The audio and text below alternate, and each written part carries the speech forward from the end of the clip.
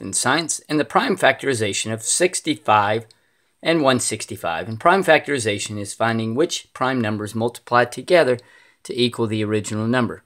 I like to use a factor tree, so let's begin with 65. I know 5 times 13 equals 65. I will circle the 5 and the 13 because they are both prime. I'm now down to prime numbers. So the prime factors of 65 is 5 times 13. Next, let's look at 165. Okay, so I will begin with 3 times 55. Circle the 3 because it is prime. Now 5 times 11. Circle the 5 and the 11.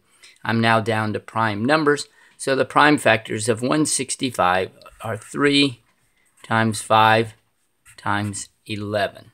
So there we go, the prime factors of 65 and 165. Thanks for watching, and MooMooMath uploads a new math and science video every day. Please subscribe and share.